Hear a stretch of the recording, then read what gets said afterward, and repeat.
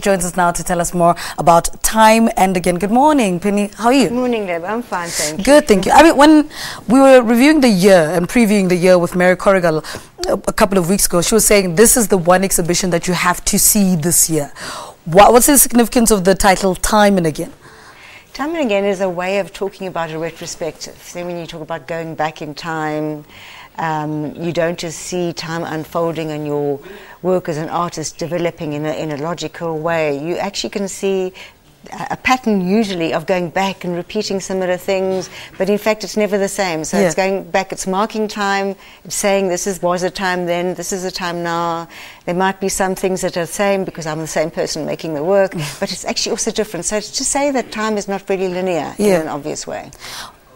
What were the highlights of putting this exhibition together, and how did you arrive at Time Again, Time and Again? Well, because my work sort of backtracks every now and then, but is different every time, it was quite a challenge to think about how you actually present that and how you do it in a way which still gives an opportunity to see the work in the time that it was made. But to be able to see its relevance, even in its form, how it was made, to now. So in fact it's quite interesting literally putting this work up at the moment and seeing there was a painting I made in 1988 which is called Patience on a Monument, and it shows this wonderful black woman sitting on a monument, or not on a monument as what they would imagine it to be, but more on a pile of things that looks like a monument. And if you think of all the issues around the monuments, I'm also at UCT, so I'm very aware of what's going on. If you think of all the debates around what should be on the top of a plinth, there's some interesting things that are happening, occurring again, time and again. You know? And Wits Art Museum, that space is just absolutely, it's an artist's dream because it's so big. Why were they the best people to Time and Again, to display and exhibit Time and Again?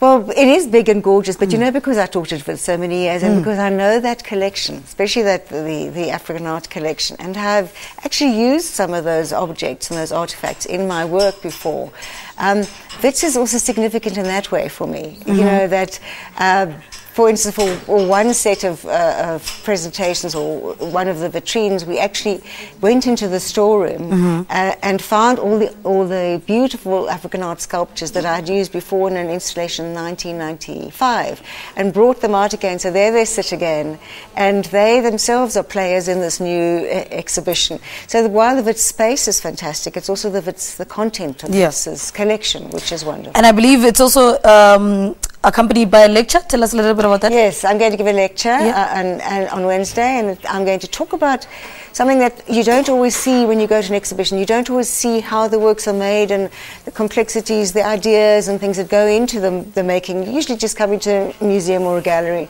and see a thing on the wall and it still doesn't move, except the videos.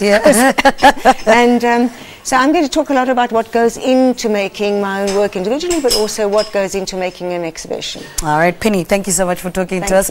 Penny Siopis talking to us about her exhibition Time and Again, as well as her lecture at the Wits Art Museum out in Braamfontein. Let's say a very good morning.